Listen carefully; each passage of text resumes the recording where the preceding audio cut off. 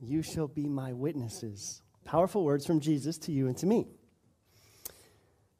My grandfather was a witness to things that I never saw. And as a child, I thought that was pretty cool. Grandpa could tell me from his logging days about trees in the Pacific Northwest that he logged so large that 8 or 10 men could stand with their arms outstretched and they still wouldn't be around the tree. The old growth timber that was no longer there when I was a boy. Grandpa could bear witness to standing at his mom and dad's side as a boy and watching Indians file through the woods. Well, there were no Indians when I was a boy, so I had to believe Grandpa. Grandpa could bear witness to the Columbia River, which is this massive river where I'm from, being completely frozen over, strong enough so that you could take an ox cart and drive it across the ice. And to me as a little boy, I thought, not only is the ice cool, but what's an ox cart? Things that no longer existed when I was a child. Grandpa could tell me stories about how the Cowieman River, when he was a young man, was so full of salmon returning in the fall that from one side to the other it was just a sea of fish. Things that didn't exist when I was a boy. But Grandpa's witness to me of things he had seen made me aware of realities and possibilities that I never would have thought of. Trees bigger, winters colder, things that I was not witness to myself. And witness is one of those things that can plant an idea in the heart of someone else. You and I, if we're watching, and if we have been reading the books of Daniel and Revelation, Matthew chapter 24, we're aware that this world is just about finished. And we do say amen because we realize that what comes next is better than what is. That Jesus is about to return, and there's just a little bit of time between today and seeing him coming in clouds of glory. Now, in between now and then, you have a very special role. And that's what I want to talk with you about today, because sometimes we wonder, hey, as the world falls apart, whether we're watching the storms of people versus people in Portland, Oregon, or the storm that's turning out in the Gulf, or the storm of nations in Afghanistan or elsewhere, we wonder, what's my role? What's my part? What do I do as this world wraps up just before Jesus comes? And I'm here to tell you that you have a beautiful role. You have a very simple, elegant role, and it's something that you can do, and it has to do with your experience with God. Now, my grandfather was a witness, as I said, to many things that I never saw. And for years, I thought, Grandpa's got all the stories. He's the one that has everything to talk about. But then I turned 21, and all of a sudden, I had something to talk about. Because I was at summer camp, and as some of you know, I was a second-year engineering major at Walla Walla University. And I was watching these summer camp people. It was my first year as a camp counselor with all these screaming kids, which were awesome. And we had this youth minister, and I thought, man, he's having an incredible impact on these young people's lives. And I said a little prayer to myself inside my own head. I said, God, if you want me to be a pastor instead of an electrical engineer, ask me to speak somewhere, and I will know that that's you, and I'll go be a pastor.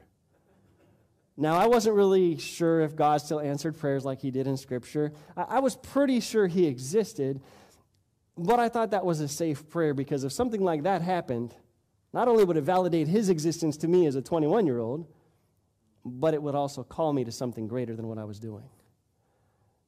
So it scared me to death the next day when Dave Shasky, the camp director, stopped me as I was walking across camp and said, Joe, the pastor at the local church is sick. Will you come speak for us this weekend?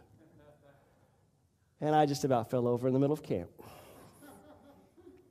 Because I had said a prayer in the silence of my own mind, and all of a sudden the King of the universe was saying, I got you.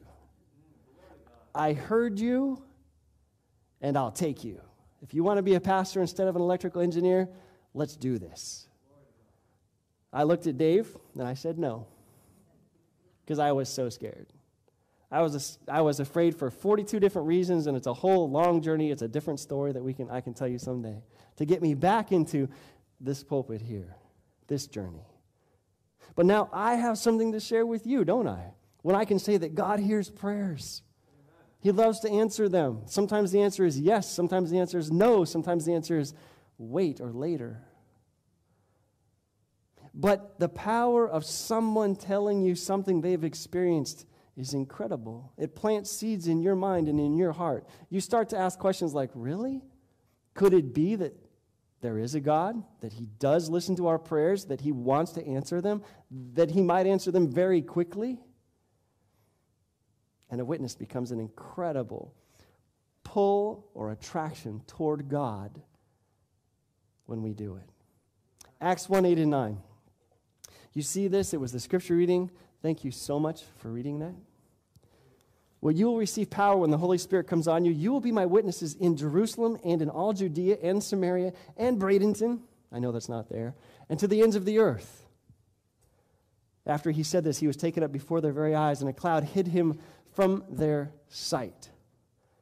Jesus is leaving the earth, but he leaves, and he says, you all go and you just talk to everybody you see about what you've seen and heard of me. I don't need to send you to seminary. I don't need to send you to school for years. I want you to just go tell your circle of influence what you experienced when you were with me. Pretty simple stuff. Here's what Jesus did for me. Here's what I heard Jesus say. Here's what I saw Jesus do. So he sends them out. Now notice he says, you'll be my witnesses. And I think there's a couple of things that we as Christians can really mess up nowadays. Because sometimes what we think is he said, you'll be my lawyers. And we go out and we want to argue with everybody about what's right and what's not right and what the way they should be living. But he didn't say you're my lawyers. He said you're my witnesses. Tell them what you saw of me, what you heard me say, not what you think. So we're not his lawyers. And he didn't say you'll be my judges. Boy, some of you, if you grew up in churches like I did, it was all about the judging. You're doing this wrong. This is not what you wear or eat or drink or think. But friends, we're not his judges. We're his witnesses. Again, the subject is what he did and what he said and what he's planning. Not what I think, and not how I think you should live, certainly. And not you'll be my interpreters, especially interpreters of my scripture. Christianity today is getting itself in hot water because we're drifting away from the Word of God because we want to take Scripture apart and say, this is inspired and this is not, this is literal history and this is not. And so we get ourselves in trouble as his followers when we think what he actually said was, you're the interpreters of Scripture. But that's not what he told us. Again, he said, you're my witnesses. What he said, what he wants, what he plans. If we aren't quite sure of what a witness is, let's listen to John, the beloved disciple who walked with Jesus for 3.5 years, who then later on in life is thrown into this remote island of Patmos and hears God again. Listen to what John says as he's writing in 1 John. That which was from the beginning, which we have heard, which we have seen with our eyes, which we have looked upon and our hands have handled concerning the word of life. Who's he talking about? That's Jesus. This is John saying, I want to tell you what I saw and heard and experienced. Verse 2, the life was manifested. We have seen and bear witness and declare to you that eternal life which was with the Father and was manifested to us. That which we have seen and heard we declare to you, that you also may have fellowship with us. Truly our fellowship is with the Father and with his Son, Jesus Christ. These things we write to you so that what? Your joy may be full. Could the world use a little joy? It's a mess right now. Whatever news program you're watching, the world is falling apart. And it's falling apart precisely because the world has uninvited God. And God is a gentleman. And when you uninvite him, he says, your will be done. And as we see the Spirit of God being withdrawn, selfish hearts turn against each other. So individuals and nations begin to seek their own self-interest, and it always results in strife, war, and bloodshed. But John is here, and he's saying, I'm going to tell you these things so your joy can be full, even in the middle of all this mess. But notice what he says here. Verse 1, when he says, we have heard and we have seen with our eyes. And then verse 2, he repeats it, we've seen. Verse 3, we have seen and heard. Friends, what is he doing? He's simply telling his experience. He's simply sharing what he lived. That's a witness. Some of us have long years of witnessing. If we're like Victoria, it's more than 2. Some of us are just babies. We're just starting out with Jesus, and we're not quite sure of everything he has in store, and we're not really sure of what his plans are for us, but we see enough that we're attracted to him. In either case, we have the beginning of witness stories. Let's look at 3 little examples in Scripture where Jesus says, go and tell, because it's all about the witness. The first one is to John's disciples. Not John the Beloved, but John the Baptist. And do you remember that there was this popular idea of the Messiah at the time? People understood that Daniel's prophecy concerning the Messiah was up. That the time was ripe for the appearance of the Messiah. And the Messiah, this term that means the anointed one, he had been built up pretty big. What was the Messiah expected to do for the Jewish people at this time? What did they think? He's going to go to war for us. He's going to free us from the Romans. He's going to be a political figure. He's going to be a military hero. And we will have our time at the top. But Jesus isn't doing any of that, is he? He's not climbing the political ladders. He's not out training with the soldiers. What's he doing? He's being a good doctor. He's going around and he's healing everybody. And he's being a good teacher. He's talking to them about the Bible and God and the kingdom of heaven. And he's just not fitting the picture of this Messiah. So John sends his disciples, and he sends them with a question. Hey, are you really the Messiah? Or are we supposed to look for somebody else? And listen to what Jesus tells them as he's leaving.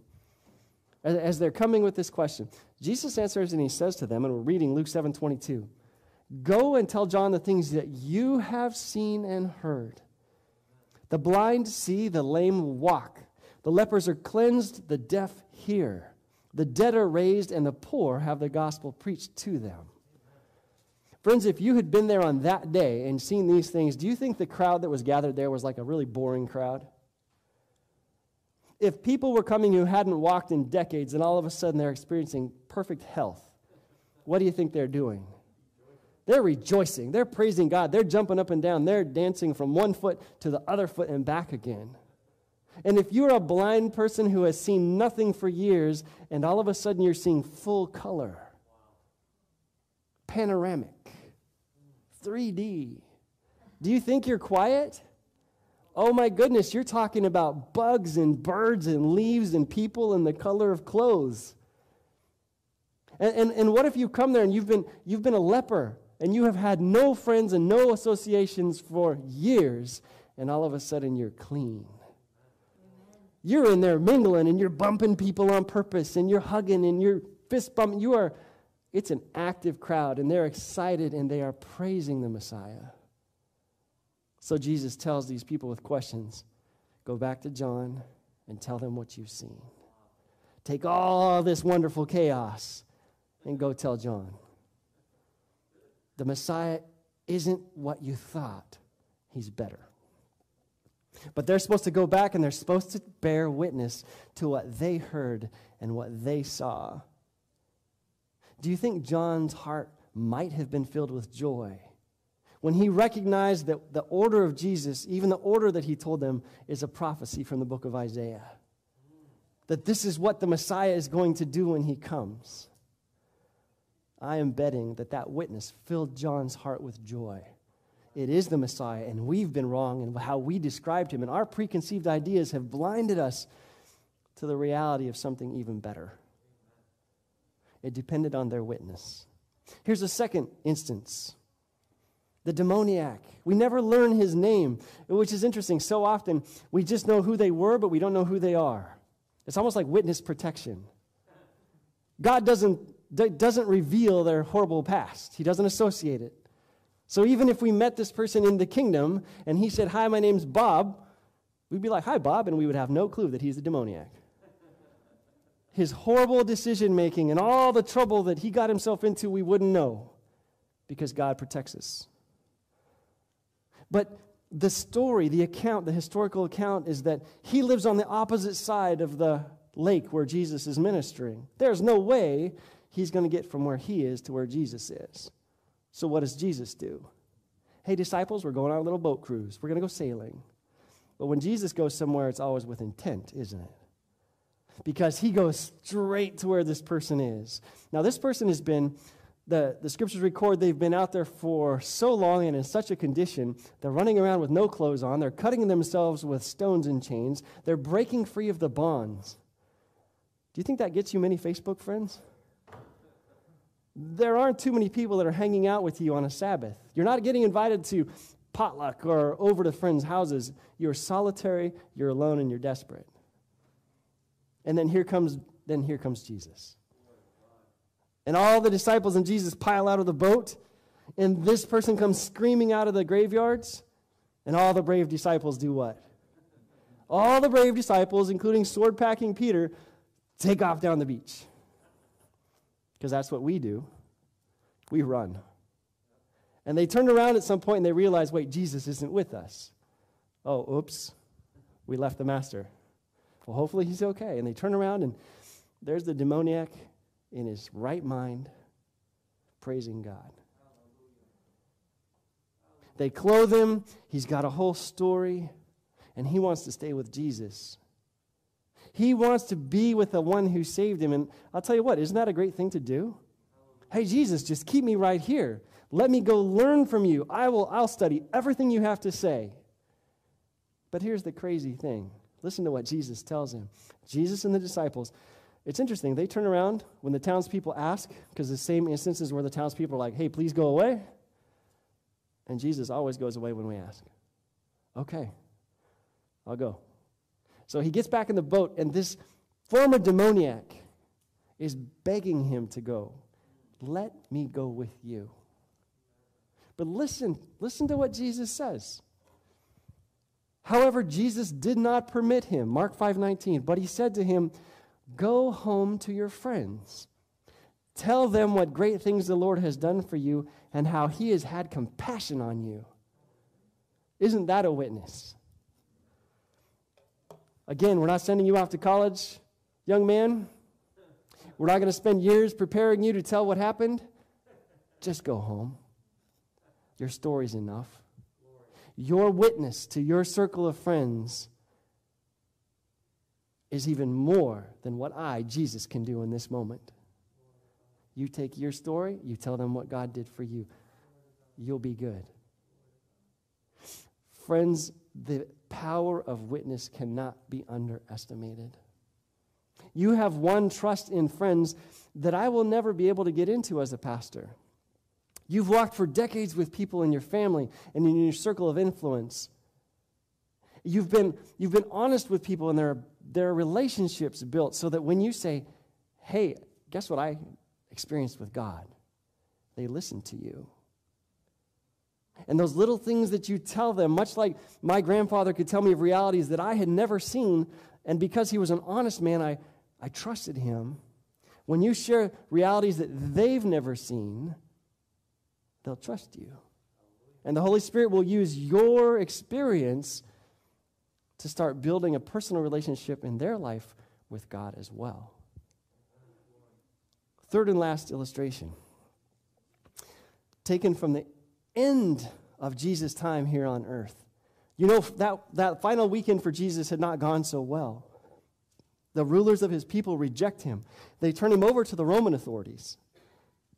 And what do the Roman authorities do with him? He's crucified outside the city on a cross.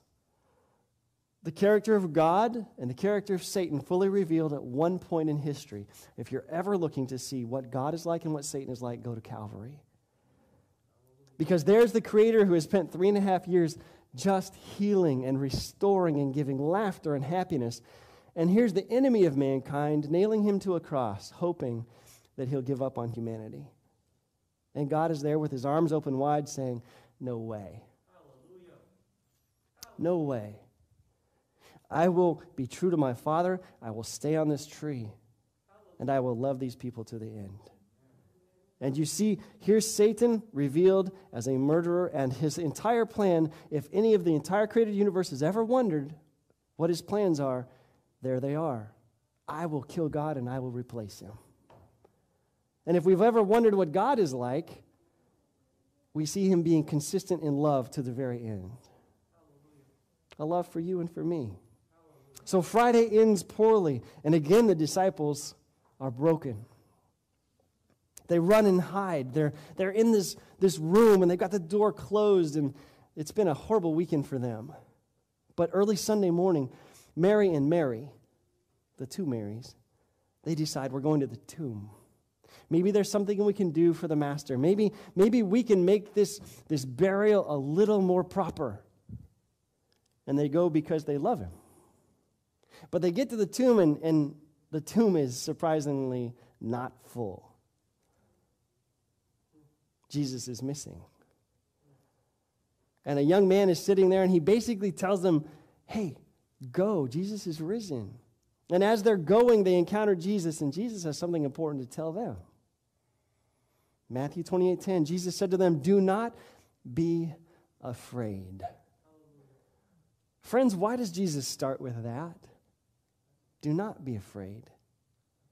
You know what? We've heard that phrase before, and this last week it connected with me that we've heard this in the book of Genesis before. The story of Joseph and his brothers. Joseph, if you don't remember this story, was so disliked by his 11 brothers, they drop him in a pit and sell him as a slave, and they never think about it again. He ends up becoming second in command in the most powerful nation in the world at that time, Egypt.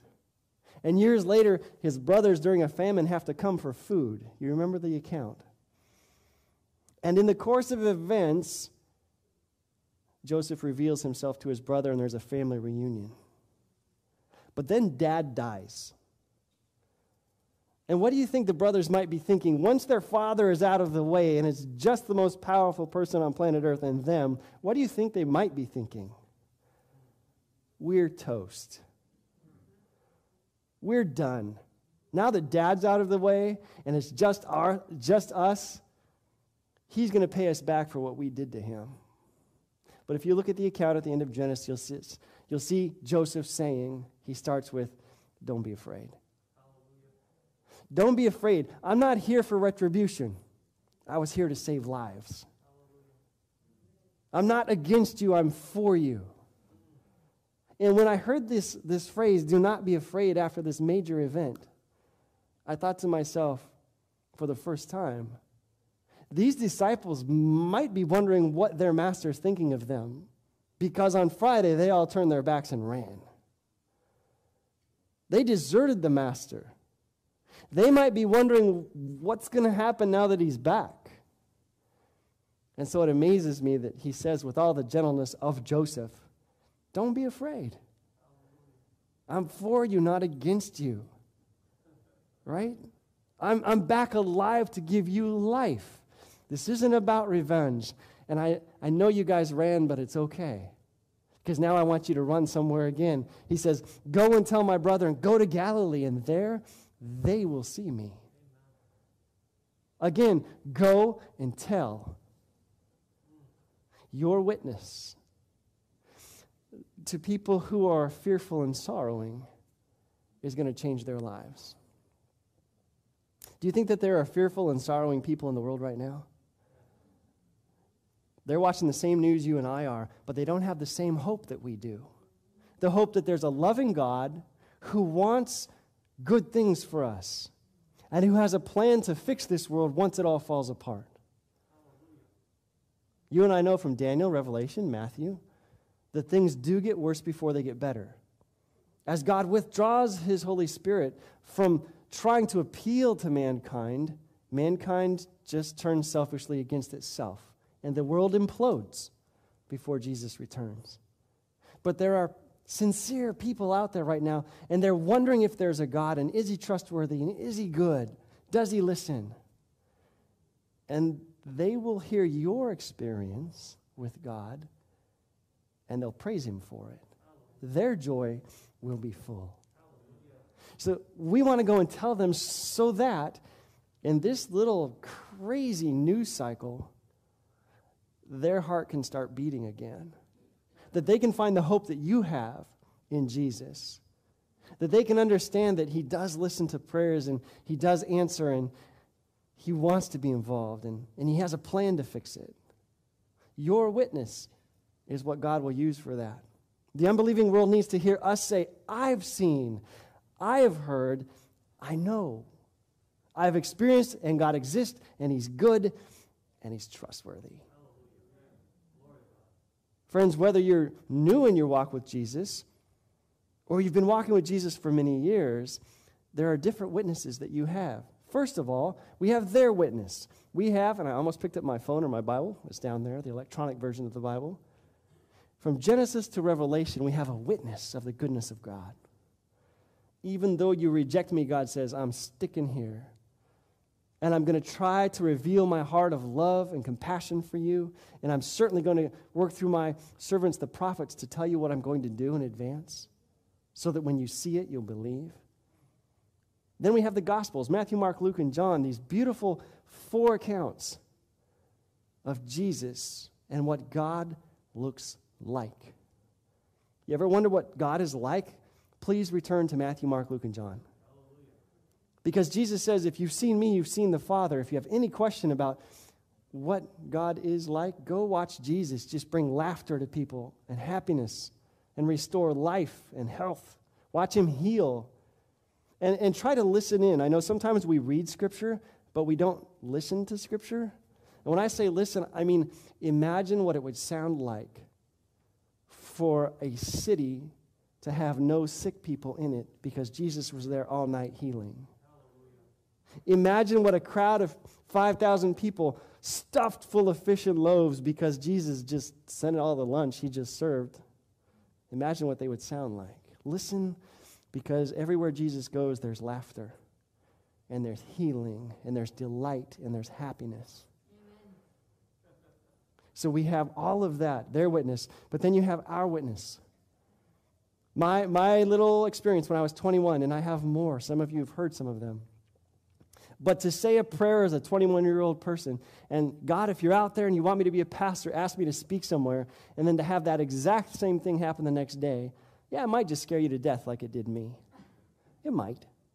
And if I look back on my younger self, I'd go back and I'd have a conversation. I'd say, look, if God actually talks to you like that, he knows your weaknesses. He knows your flaws. You don't have to be scared to death.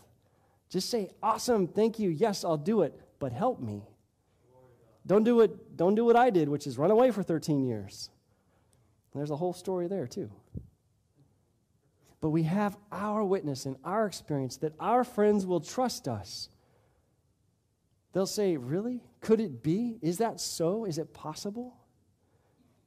What would be some next steps? So for those of you just beginning your walk with Jesus, you found out he's an incredible God, you're just learning about him, and you're starting to get into Scripture a little bit, I would encourage you to start asking him for things. Not the selfish things, not like, God, I need a new Escalade. Right? Not that kind of asking, but the asking for things that you truly need. The help in overcoming habits, the help in overcoming behaviors, help in times of need, help for other people, help for things from the physical to the spiritual to the mental, from the local here in Bradenton to the global, wherever.